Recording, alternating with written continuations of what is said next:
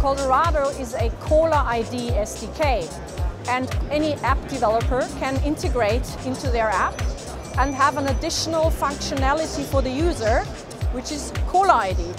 Why is that relevant? Because it's not just giving the user a new function, but the app developer can actually make a lot of money with it.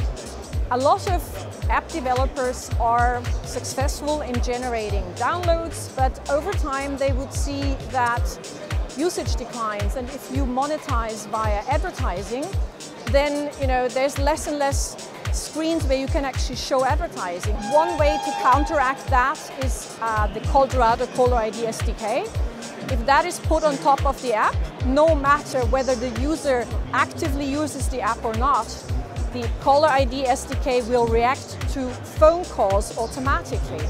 Meaning every caller ID screen that comes up after a call will have the information about the caller, but it will at the same time have some advertising on it.